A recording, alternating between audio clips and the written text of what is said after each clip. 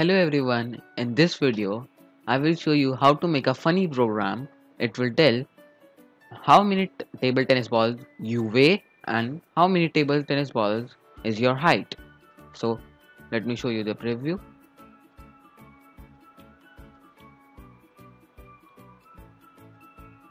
It asks us what is your height in inches. So I'm 71 inch. My weight is 53 kilograms. Oh, it guessed correct. I'm 5 feet 11 inches and I'm 24 pounds. Then I measure 45 table tennis balls tall and weigh as same as 8,902 table tennis balls. Well, that's a lot of table tennis balls. So let me explain this to you. First, we will make two little functions by using the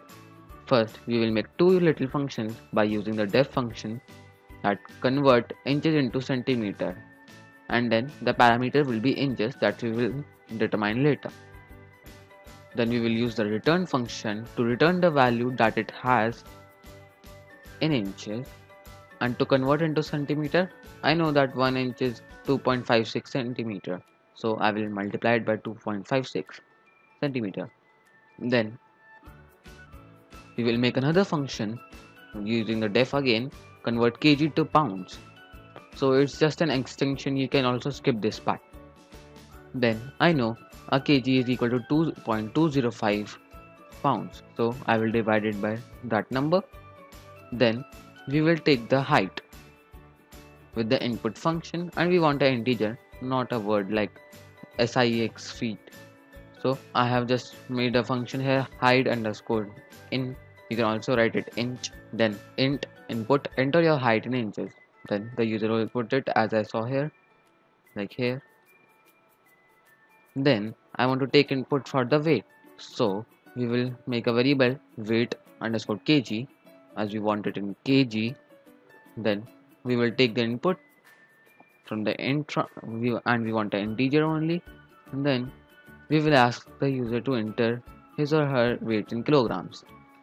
Then I am making a variable height underscore centimeter so that the height would convert into centimeter, and I will call my function convert inches to centimeter that we made here. If you name it something else, you must write that name over here. Then the parameters are height underscore inch as here. If you write like height underscore inch whole, so you have to write it here also. Then for the weight, we will make another variable weight underscore kg. You can also write it pound. I wrote kg here. Then convert kg into pound function that we made over here, and then the parameter is weight underscore kg like here.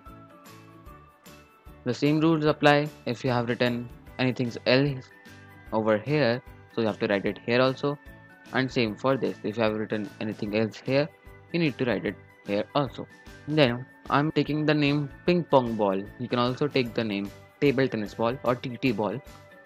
Then for the height and round, height centimeter into 4, we are using the round function here because I don't want to commit in like 45.392 and so on.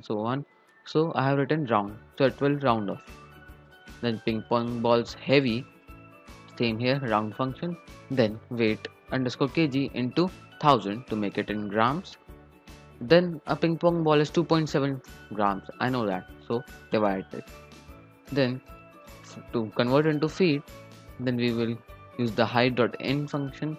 Then we will use the height.in that we made here, it's a variable. And then I want to do long division, I don't want any variables. Then we will make another variable named inch so that we can get the inches also. Then height.in module. The module function helps us to get the remainder, so it will give us the inches also. Then we will print UR, then feet like here. That would be a value, so you have to write feet in words also here.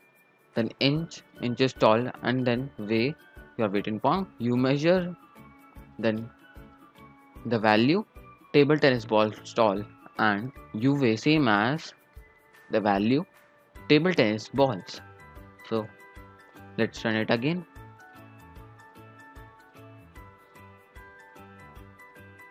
Let's try something else this time. Like if I do an 80, well, I'm not 80 inches, but let's try. And kilograms like 70.